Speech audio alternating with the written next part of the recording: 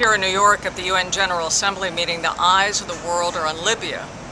And what the World Food Programme is thinking about is the humanitarian situation in there. We know many people have been separated from basic access to food and water, medicines.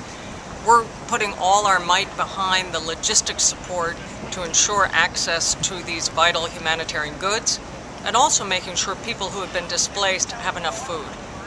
We've pledged our support to the Libyan people, and we'll be connecting here with the leaders who can make a difference there inside Libya and help make sure that people do not suffer during this time of transition.